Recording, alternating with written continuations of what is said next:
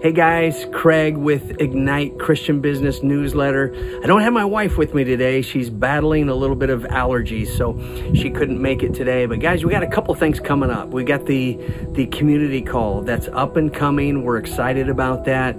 Dr. Scott, I'm just telling you, you guys don't want to miss him. There's so many things to be said about our health, and I just think sometimes it's like we ignore it.